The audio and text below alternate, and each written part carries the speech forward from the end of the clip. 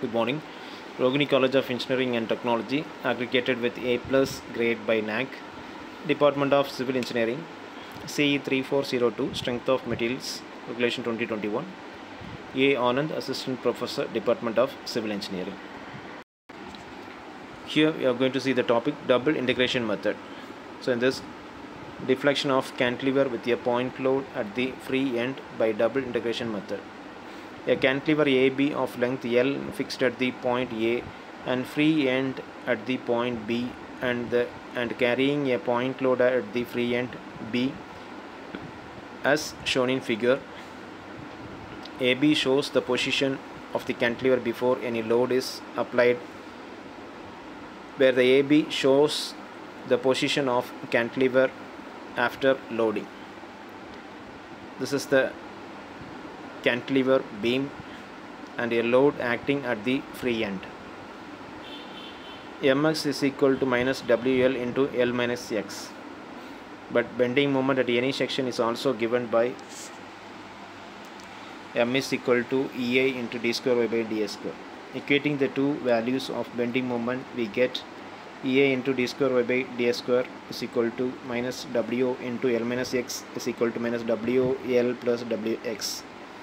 We are getting the first equation, EA into dy by dx is equal to minus WLX plus WX square divided by 2 plus C1 constant. Integrating again, we get EIY is equal to minus WLX square divided by 2 plus W by 2 into x cube divided by 3 plus C1 x plus C2 constant. When C1 and C2 are constant of integrations, the values are obtained from boundary conditions, which are, the first condition is at x is equal to 0, y is equal to 0, and second condition is x is equal to 0, slope dy by dx is equal to 0. At the fixed end, the deflection and slopes are 0. So by substituting the boundary conditions, we are getting the C1 is equal to 0, C2 is also 0.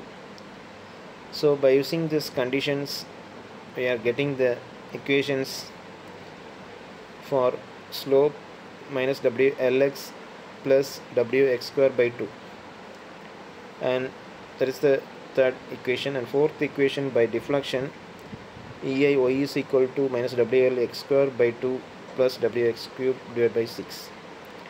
This is the fourth equation. By equating this fourth, we know the deflection equations, and there will be a negative sign shows that our tangent at B makes an angle of the anti-clockwise directions with AB.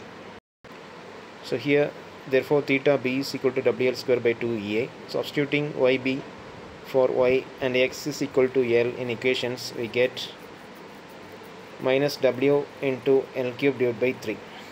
Therefore, YB is equal to WL cube divided by 3 EI. That is, negative sign shows the deflection is downwards.